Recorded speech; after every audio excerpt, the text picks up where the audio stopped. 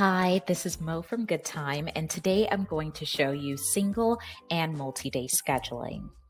Let's say you want no manual intervention at all to schedule an interview.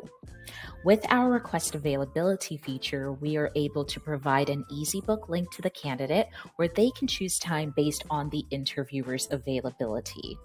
This also provides an automatic confirmation, so you, as the recruiter or coordinator, need no manual intervention at all. Here I have my template, so it's listed with all of the interviewers my candidate needs to speak with. And I'm going to turn off the require review. So we are providing time to our candidate, all based on the group of interviewers she needs to speak with.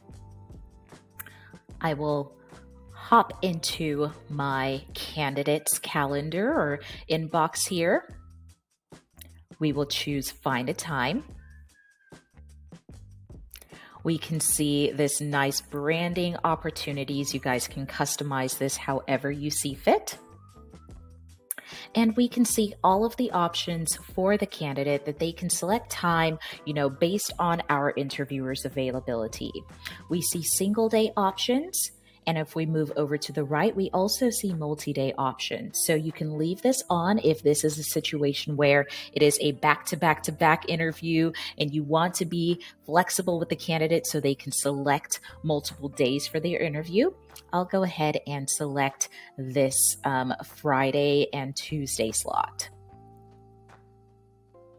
And we see just like that, our interview is confirmed. So our candidate will instantaneously receive a calendar notification. She has 2 notifications because I did select a multi-day event.